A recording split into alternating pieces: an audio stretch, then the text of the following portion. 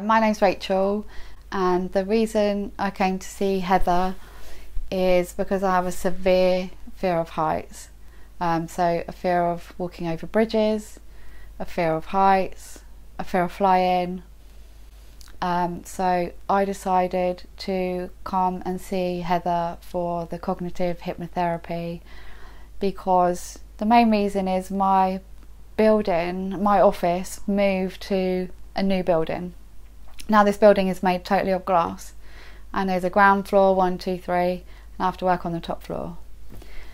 It was a complete nightmare. I thought I was going to have to find a new job, to be honest, because the feeling that I had before I went to work, so when I got to the front door, which is glass, double doors, I couldn't go in the lift because it's completely glass elevator. So I have to go up the stairs. That's got a glass banister. The kitchen is like a 20 expanse floor to ceiling glass. I couldn't eat my lunch in there.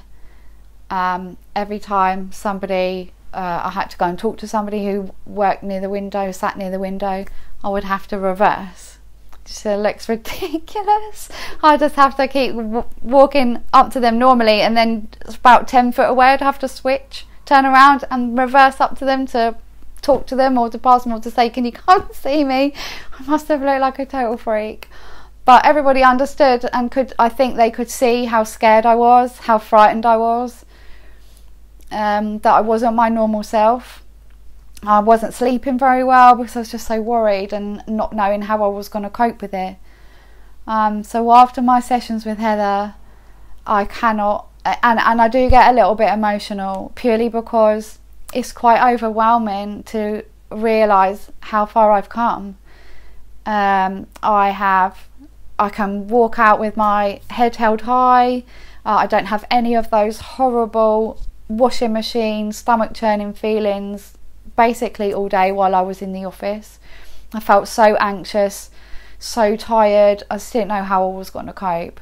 And now it's just like my world's been turned upside down, and I feel like a totally new woman. I'm challenging myself all the time to do more and push myself, and I'm just not frightened. I couldn't even look at the glass elevator, let alone get in it, and I go in it every single day.